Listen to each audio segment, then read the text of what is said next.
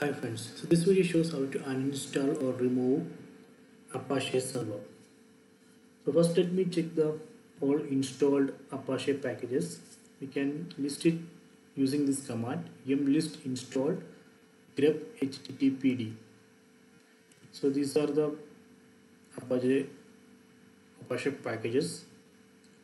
So we can remove it using yum remove httpd command.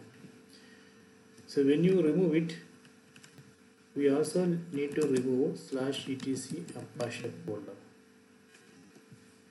/etc httpd folder.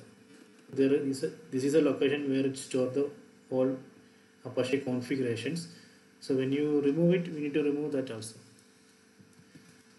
So let me try to run this command yum remove httpd. So when you run this, let me check what is happening. So like y and press enter. Okay, done. So now let me confirm it. First I am going to list all installed Apache packages. See, this list is empty. That means it completely removed all Apache packages from this system. Next I want to check /etc http folder.